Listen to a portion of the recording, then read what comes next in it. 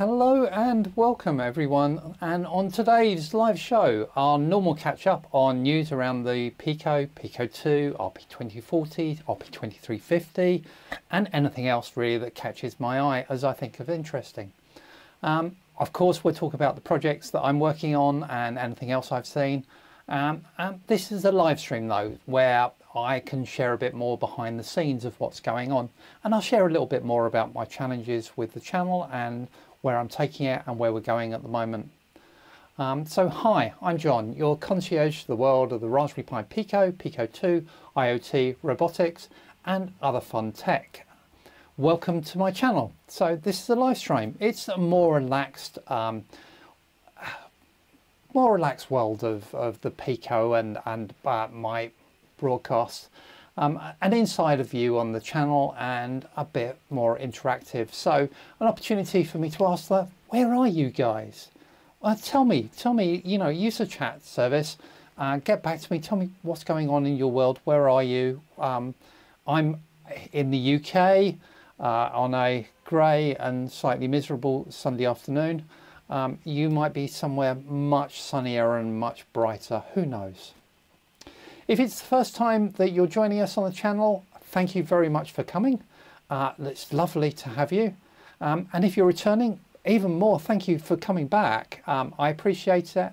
Please do like and subscribe. I appreciate all of your thoughts, all of your likes, and you guys being part of my journey. How are you all doing, guys? I hope keeping well. I hope projects are going well. Mine are, though. Been busy, but lots of stuff going on recently. Ooh, sounds going a little bit weird, I think, from the dials. Hope you can hear me okay. It's October already and we're heading into the end of the year. My mind, because of a broadcast nature and the fact that I try and key up content before the event, is turning towards Christmas and that end of year, because I need to get stuff done and keep planning in advance. So there's stuff that I'm working on there around Christmas already, and I'll tell you a little bit more about that and tease you a little bit more about that later in the live stream. What projects are you working on? What's coming up in your world? I'd love to know about it. I'd love to share a little bit more in these about your worlds and some of the stuff you're doing. So please do share. Any comments or quality, you know, there's a chat box. Please do hit the chat and put stuff in. Let's make sure I can see the live chat for anyone who's chatting and taking part. So what's the agenda for today's show? Well, we're going to have my normal agenda of the Pico news, projects, what's going on the channel, and finally some Q&A as always. Always fun. So if you've got any questions, live questions are also good. Please do ask them as we go through. So let's start with the news of what's going on around the world of the Pico and on exciting tech. At least as I see it, you might see it differently, in which case let me know, because it's good to have you know, similar views and share stuff. So I guess the first exciting thing I thought and I saw this month was PIMoroni coming out with a Wi-Fi and Bluetooth enabled RP2350 board, the PIMoroni Pico 2 Plus W. This really looks quite exciting because this is, you know, way ahead of the Pico 2W coming out, which we're hoping around Christmas. It uses the RM2, which is the same Wi-Fi module that the Pico 2W will be using, which is really, really cool. Annoyingly, there is no libraries for this though, as far as I can find. I could find some Python libraries, I can't find any C libraries, and I can't find any specs. So it looks cool, but it's sort of, I've got a feeling it might be something that you put on the shelf and look at rather than do anything with at the moment, which is annoying. But it's interesting to see what's coming. So we wait desperately for the Pico 2W announcement, and then perhaps that will explain what this RM2 module is. It also opens the question of what is the RM1? And there's been some debate online, and I think the consensus is the RM1 was one of the modules for Wi-Fi on one of the Raspberry Pis, but don't know. It's interesting. Who knows how this is working or what this is. So that was the first thing I saw that came out this month that I thought was interesting news. Second thing was another Raspberry Pi launch for the AI camera. Now the really cool thing about this is you probably saw that that camera has an RP2040 on it. That is what is running the AI algorithms. So it's then communicating back to the Raspberry Pi over I2C along the same ribbon cable, along with the full data of the stream video. So that looks really interesting. So that's able to run things like object recognition and tracking algorithms. And my friend Dan from Make Things has actually done a video on this, and he's demonstrating it out with his companion robot, and it looks quite cool, I must admit. Take a look at his video if you haven't done so already. And I also wanted to call out to the other worlds of chat and conversation that are available online for us as developers around the Pico ecosystem. So there's few people have asked me if I'd be interested in setting up a Discord server where we can collaborate a bit more and stuff. And I'm trying to resist going down that route because it's got a lot of admin overhead and a lot of time will be spent in that, which I just don't have with everything else I'm trying to balance. So I'm instead want to actually try and champion some of the more successful Discord servers out there and groups, and actually take part in them and be one of their champions for hopefully bringing people in. And DevEco is one of those that I've had a presence in and been posting some of my content to for a while. Yeah, so DevEco is based on Discord, though they're rapidly moving in the world of the rest of social too. And they also now have a regular weekly catch-up for an hour of face-to-face chat with some speakers and experts and show and tells and things. And they were kind enough to invite me along to it. They call it Dev Anon. And this week I went along to their Dev Anon session and talked about one of my Halloween projects, which was quite fun. So they got really the insider view of this new project, which you haven't seen yet because it's coming up and probably going out next Sunday as a video. And it's a wave share screen to animate these eyes on a skull, which I think was quite cool. It's, you know, it's a relatively simple project. Anyone can get into it. Yeah, I thought it would be fun to share. And so that was fun working with them and doing that with them. If you want to look, I've actually got the head and the tracking eyes, or the moving eyes. Here we go. So it's basically just two screens which are talking together and doing some clever animation on the eyes. And I will tell you next week all about how you do that and how easy it is. And it is really, really quite easy. So that was fun. So if you're looking for a developer community online, have a look at DevEco. That's a good place to chat and ask questions and have a bit of fun. So let's go up and tell you about the final bit of exciting, or well, final bit of news or stuff that I came across. The other bit that, you know, the news that I've been struggling my way through is bugs, and they've been bugging me. And one of the bugs that have been bugging me are quite a couple that I keep on stumbling across in things, the SDK 200. And that particular one was when I was working with those little screens, because those boards actually have a little bit more flash memory on than a traditional Pico. And so you want to actually tell the compiler that you've got more space for it to put your firmware and your images and things. Of course I do. So how do you do that? Well, to do that, what we of course do is set the board in the CMake list file .txt. Well, that's what I've been doing since the first version of the SDK, and indeed enough, and since the first version of the SDK, and since that really all came out.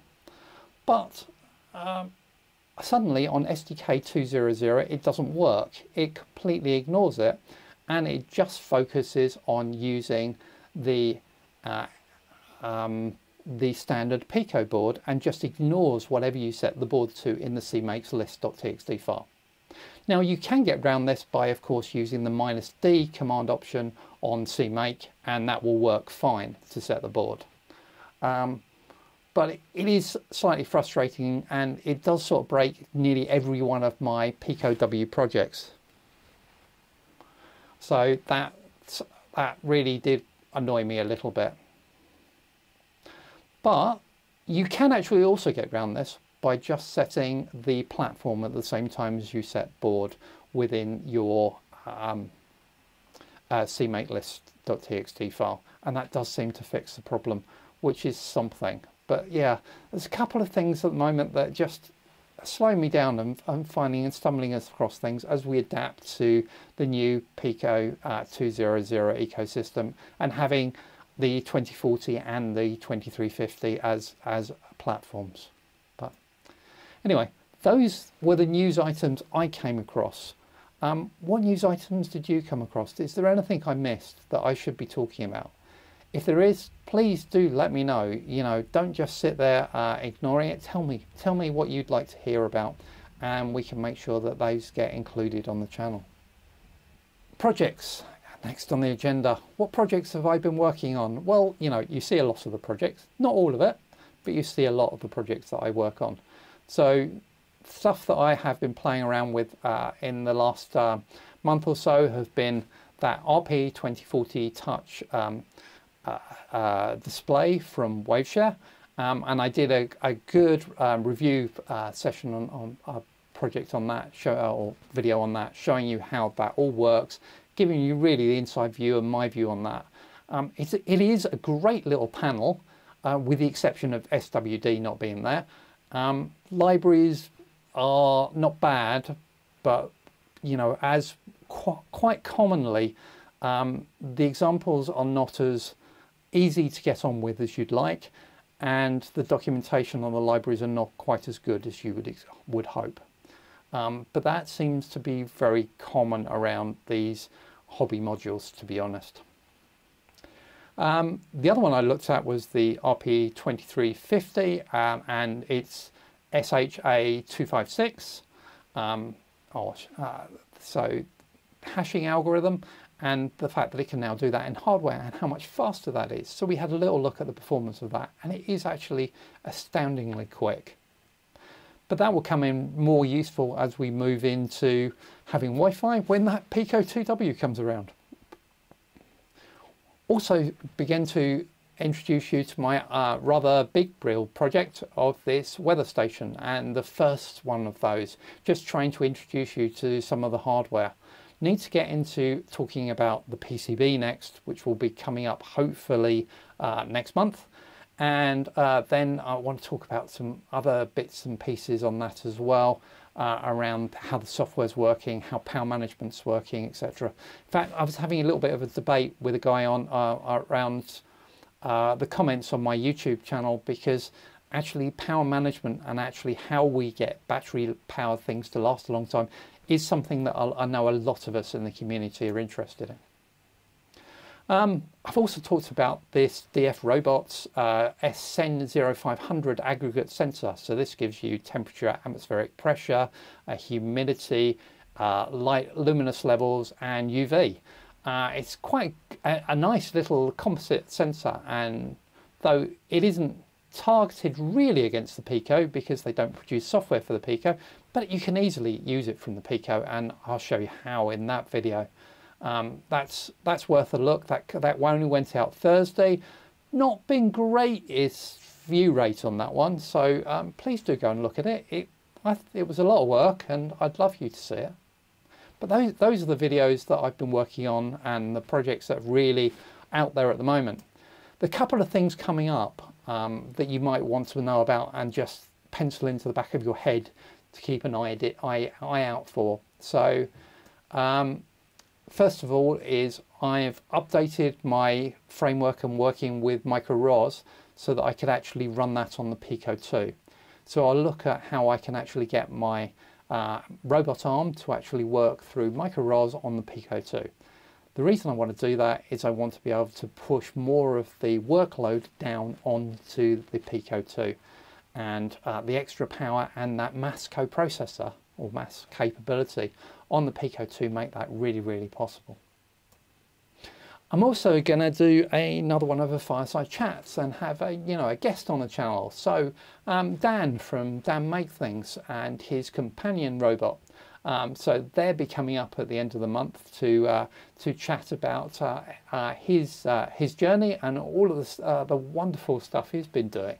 It's a great channel. Go check him out and look out for that episode. And of course, as I've already said, we're going to do a Halloween special. I wasn't originally going to do a Halloween special. This one actually span out of another project, and the project it span out of was Christmas, because I'm busy building Christmas, and Christmas is coming out early this year because my Christmas build is an advent calendar, so that's going to be out the end of November. And yes, that's what it looks like on a breadboard. Now actually it's not going to be on a breadboard. I've gone from breadboard to prototype board and then decided that prototype board's a bit on the complex side and gone to actually fabricated PCB. So probably coming out with two videos, one looking at the actual concepts and what I'm building and how I've built it on the prototype board, and one looking at how I then converting that and manufacturing it almost into a fabricated board and why I want to do that. So yeah, Christmas, it's here already and it's fun. And in fact, bits of it are sitting on the shelf behind me. So it's all happening. So those are the projects I'm working on. I'd love to see some of your stuff and know a little bit more about the projects you're doing. Are you doing any projects for Christmas? Why don't you tell me about it? Why don't we get either my November or December live stream to actually showcase and show some of your stuff and some of the great projects that I know you guys must be working on. Let me know, get in touch, DM me somewhere, drop me an email, whatever you need to do. My contact details are always on the end of the YouTube descriptions. Let me know and we can make sure that you get a mention and we get to see your projects, and I'd love that. So just before we go into stuff about my channel, the other thing I wanted to briefly say, and the other video I want to briefly just push a little bit, is my Dyslexia and Me video. So I talk a little, I have talked once a year or so a little bit about greater diversity. It's difficult showing diversity when there's just one of you on the channel, because your diversity of one is not significant. But there are things in my neurodiversity and myself that I think are important. There are other diversity areas as well that are important. So I wanted to share diversity a little bit with the channel and talk a little bit about dyslexia and my experience of dyslexia in the workspace. So if you're interested, please go and look at that video. It's probably one of the hardest videos I've done, even though it actually is only me talking to camera. It's not got any builds, it's not got any of that, but it's that emotional ride, which is harder to do. Go check it out, guys. So let's talk about the channel. So this is the section where I tell you what my broadcast schedule is and what we're up to and where things are going. A bit more of an inside view of what's going on and stuff. So broadcasts are continuing with my full blog on a Thursday, always 2 o'clock London time. It's been BST, we're coming up to the end of the month, so it will jump into GMT, I guess. Then I'm continuing to put out the summary of that video on the following Tuesday. which is somewhere around 3 minutes if I can get it to 3 minutes. Sundays has become the live stream, and it used to be Shorts Day, but it's now, well, it's now sort of whatever I can get out that I think actually is going to add value and I think people would like. So I'm jumping around a little bit on what I'm doing on Sundays. So for instance, next Sunday is going to be the Halloween special episode. So it's all sort of stuff, and there's also a few reels that I've been producing that I'm using for the other social media that I've also pushed to YouTube. Though I was expecting them all to end up in the shorts category, but they're not. So I've done something wrong and I'm not quite sure I know what. I'll have to have a look at that, of what's going on. My automation software isn't working as I hoped. I guess the big news on my channel, and the big thank you to all of you guys, is for subscriber base, and to say thank you very much. We now have 4,000 subscribers. I can't believe there are 4,000 of you out there listening to me. Thank you very much for watching and for listening and being part of the journey. It's great, and I'm bowled over that there are even 4,000. I was bowled over when there was 400. 4,000's credible, so all good stuff, and that. Of course, YouTube are pushing me to look at something slightly different in terms of metrics. YouTube's metric that they're really interested in me focusing on is this thing called watch hours. And they really want to focus on how many watch hours you're getting in the last 365 days. And they have a magic target that they want you to get to when they become you become a partner and get access to all of their big toys, and that's when you hit 4,000 hours of public watch hours in a year. And as you can see, according to analytics from YouTube, I'm actually there. Public watch hours of main videos appears to be over 4,000 hours, but actually it's not, because YouTube publish another version of that, which is their validated version, where they remove and massage the figures in some way that I don't entirely understand. That means that actually we're still under that number, and I still haven't managed it. In fact, the distance between that and the analytics figures growing, which is kind of concerning, really.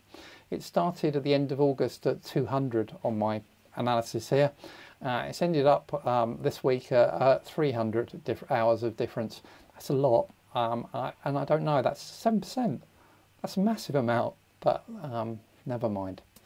Look, my focus has got to be in, can I close that gap? How do I push us up there? And the way I do that is by focusing on producing content that I think you'll like, and which is generally content that I think I'd like. So it's stuff that I think adds value, is useful to the community, and has some fun and worthwhile content in it to watch. And that's where we're going to go, and that's what I will keep focusing on. And hopefully that will get me to that magic 4,000 hours number.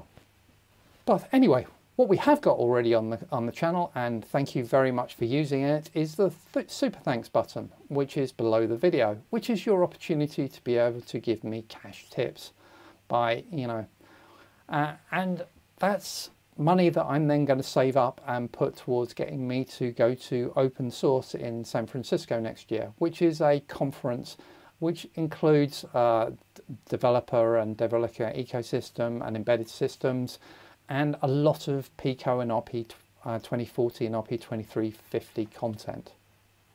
And I'd really appreciate your helping getting me there if I can. And of course, I'd love to meet loads of you in person there if we can as well. So that's what I'm trying to do. Please use the button if you feel I've added value to you. I'd appreciate every dime. A coffee, a virtual lunch, all good money, and I will put it all towards that open source conference. And keep an eye out for me across the other social streams as well. I do publish across all of them. Possibly it's a similar stuff across all of them, though I I'm more likely to reply. I'm more likely to put special content onto Instagram and LinkedIn. They tend to be the more more closer to me sort of channels than the others, but they're there. Please do follow me across the other channels too. And remember, I've got my Udemy courses out there. This is, you know, part of what funds this work and allows me to do this stuff is the revenue I get from those courses. So everything from, you know, getting started on your Pico journey to, you know, building some little tiny fun projects to working with more serious frameworks like FreeRTOS, IoT and web services. And I've updated the introductory course to include the new VS Code Pico extension, finally, and cover the SDK 2.0.0 and the RP2350 and talk about how all of those can be used. So that's there as well. And to celebrate that and indeed reaching 4,000 subscribers, I've got those courses on sale at the moment. And you can find a link to, or you can find on my posts on YouTube, the vouchers for that sale. So go enjoy that, go buy stuff if you can. So I've got one Q&A that I've had in advance, and no live questions that I can see on the chat at the moment. You're all being really quiet this week, guys,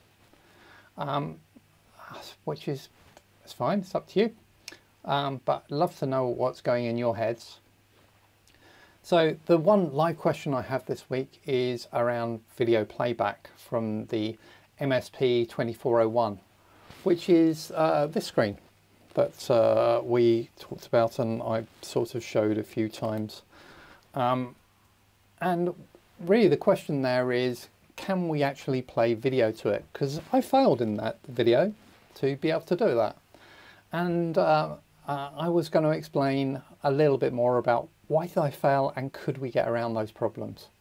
So generally there are a few areas where this failed to be able to do video. I mean, one of the first reasons is I just couldn't pull data fast enough off the SD card. I'm reading the SD card on this via SPI, and that's only a single serial interface. I just didn't seem to get enough data throughput from the SD cards to be able to do it. There is another interface to SD cards, a more modern one where you run across 4 bits, and I think you could probably get closer to the required throughput. So that would be one option, but it would be a complete redesign of this because we're using this screen which already has this SPI interface to the SD card underneath it. So sort of, you know, you'd need a completely different SD card reader to be able to add that into it.